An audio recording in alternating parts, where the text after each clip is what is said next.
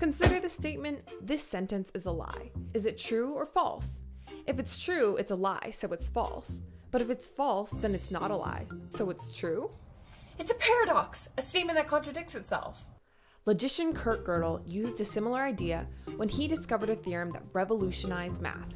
Let me explain how. Math begins with axioms, statements accepted as true.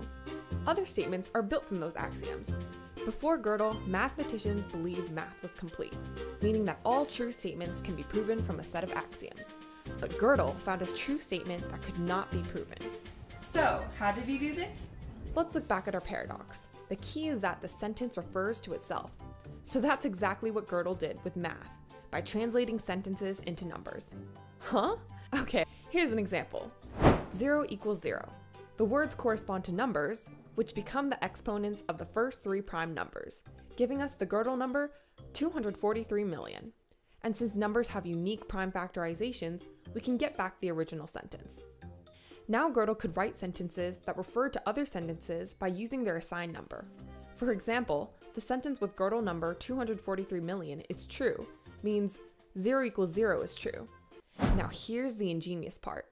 Gödel wrote a sentence that referred to its own number. The sentence has Gödel number n, and it says, the sentence with Gödel number n cannot be proven. Since it's referring to itself, the sentence is really saying, this sentence cannot be proven.